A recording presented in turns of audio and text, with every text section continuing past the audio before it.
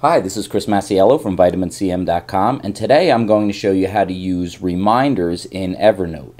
So recently Evernote added the ability to create reminders or to-dos inside your notebooks. So this is pretty easy to use. If I go here to create a new note, I want to put a reminder in here for myself, so I'll say pick up groceries for dinner, and I just want to write a couple things here.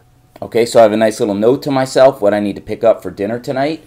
Now, if you notice, there's a little alarm clock with a check mark here. If I click on this, add reminder to this note, it tells me to add a date.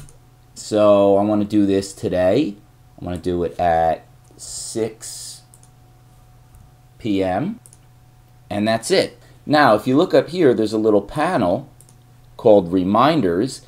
And you'll notice I have a reminder that says pick up groceries for dinner, and I have another reminder. If I click on that, you'll notice it says it's due tomorrow. So if I click my sync button, this will sync it, and not only will it be on my desktop and on the web, it'll also be on my mobile devices. So when I'm out and about later today, this will pop up on my phone and remind me what to do. So let's take a look at how these notifications pop up on your computer and on your mobile device.